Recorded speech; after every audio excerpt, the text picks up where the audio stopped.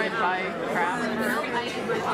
For me, when you create meals as a way to collapse the distance between you and your family members, when you use meals as a way to lure the people that you want into the room. And that so much of Imani's life is this bittersweetness of how do I get my father closer? How do I get my mom who passed closer? How do I get my child and my history closer to who I am? And the only way she knows how to do it is through food. But it would be like queso frito, which is fried cheese, and fried green tomatoes. Oh. Which I don't know if that's healthy, right? It's all fried. It's not even a salad anymore. But for me, like, what are things that I know really well, and what does it mean to like rethink about them in a new context? Or bring them forward and say, like, maybe we haven't, I don't think my mom has ever had fried green tomatoes. Like, that's not something that's necessarily Caribbean cuisine. I don't know that the family that my in-laws and who are from North Carolina have had a lot of queso frito. But, like, what would it mean to then say, oh, here we are together on this plate? And what is that? All right, so I am back from the With the Fire on High book event with Elizabeth Acevedo, Clint Smith, and Cece. I have to see if they have her last name, and I'll include it on the screen. But essentially, this is starting off my reading vlog because I picked up the book. Today's the release of the book, and luckily Elizabeth Acevedo lives in DC, so we were the first stop of the book tour. But it was a really good discussion. It actually opened with poetry, which was cool. Cece is actually basically Elizabeth Acevedo and Clint Smith were mentors to her. Clint Smith was actually one of her teachers, and it's cool to see that come full circle. And the poem that she opened up with was a personal poem of her that she wrote when she was 16 and had just given birth as a teenage mom. And it's amazing to tie that in. The lead character in this is also a teenage mother, and I just feel like this book sounds super dope, not just because it's like cooking and food and stuff like that, but it's late. I am tired, but yeah, we'll kick off the reading vlog here and I'll let you guys know my thoughts. So far, I'm on page 0. So I made the mistake of starting to read this tonight before going to bed, and I'm now on page 45. I don't know if I'll be able to put it down just because the way it flows, but I love that the book actually opens with a recipe, which is so cute. But I'll bring my camera tomorrow at work and stuff so you guys can see me on my lunch break and I can update you guys on my reading. So see you tomorrow.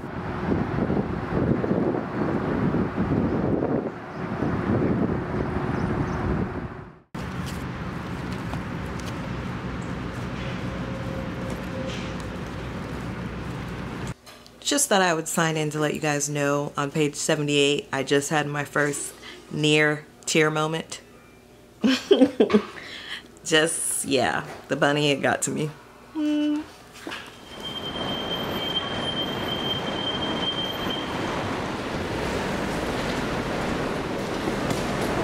Nadish. I should have known. Water. I forgot to bring you water. Oh, why would you bring me a water? You're so funny. Hi, puppy. Hi, how are you? I knew you were the one coming when Nadish said y'all were on Cimarron. Oh, I got scared. I don't know why. Like, oh, you're on Kid Kibber. What is it? Oh. Anchor. That is let me get. I can't believe y'all got a hatchback. Come on, puppy. I think I'm like a princess. You're not happy. The way puppy did it was like he was putting me in a baby seat. That's how you felt? Yeah, because he's like using both hands. You smell good, Jen. What did you put on? Oh my God, Nadish. That was so good. I didn't put nothing on. I literally woke up. Maybe from what I... It smells different now. Early wedding for her. She tell me, no, when I wake up, I was going to do my coffee. No, puppy looked like he was going to get ready, and I should have still not told him. Because at 9:15, he asked me when is his flight, and I didn't want to tell him. Okay, so, you know what I told him? I said, we have to leave here at 10 a.m. Because I thought that's a good idea to tell him. Puppy is labial bop. Why he taking off his shirt? I said, what are you doing? It's time to go. Is it all right for you? Yes, I love the limelight. Oh, okay. Hey. What was it called? You saw about that designer party that white guy that's famous. I don't know who he is. They had regular people there, so they had them sign waivers. I guess they probably usually do that. I think they're doing that because of the Me Too movement. Oh no. So that is crazy because, you know, my coworkers are always saying, oh my God, how did you live in Florida with all the lizards and stuff? And I'm like, yeah, I'm like, it's so funny because lizards, we don't think about lizards as something crazy. As soon as I get home. Easy. Oh yeah, y'all never see my camera, do y'all? No, Jennifer invested. No wonder her videos are so nice. I so sweet. Mommy would say.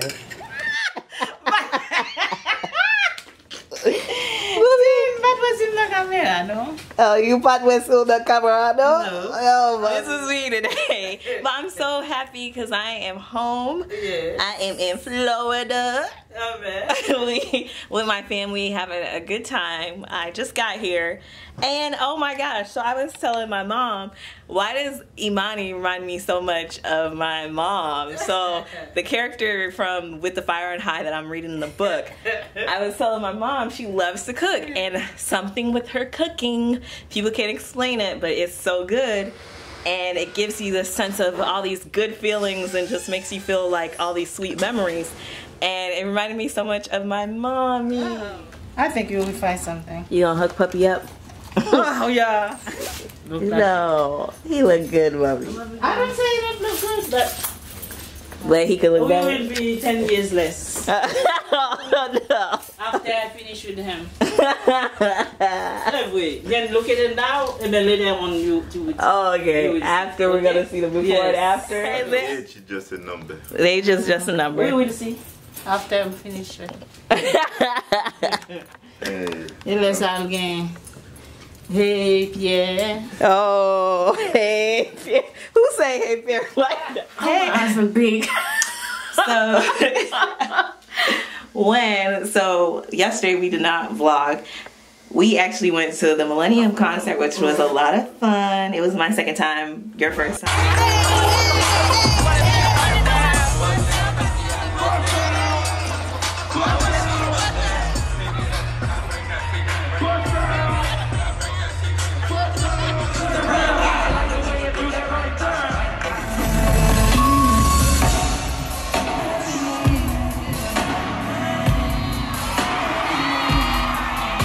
But anyways, and now we're gonna go out for Mother's Day. I'm still thinking about Spectacular and where he got his I can't. creative idea It's creative ideas. of giving women.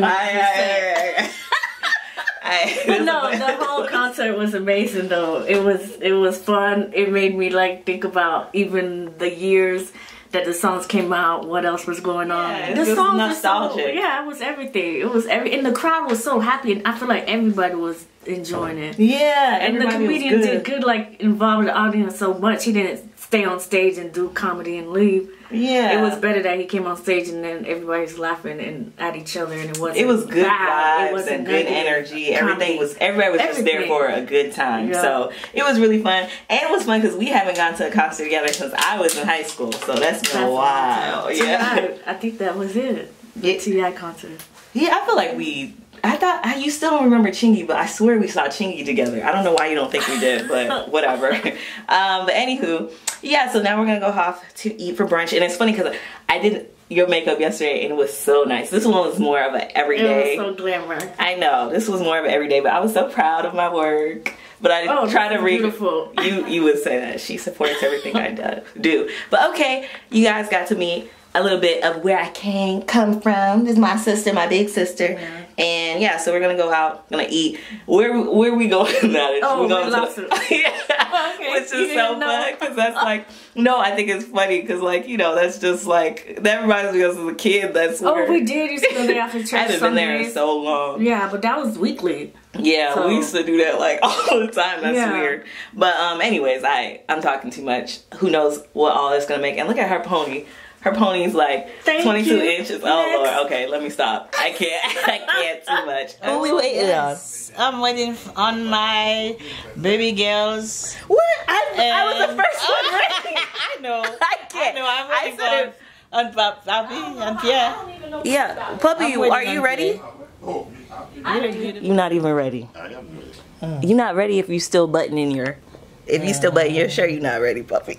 Yeah, I have to buy a city. That's so funny because I'm in my room as a child. I'm like trying to find a quiet spot where I can, but I still have like Aaliyah and Left Eye and everything up here.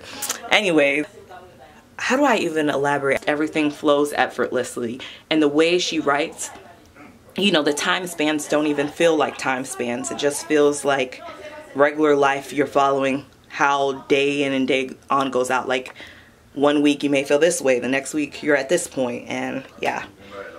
Anyways, it's time to eat. I think they're actually finally ready, so I'm gonna go and join my family. Bye.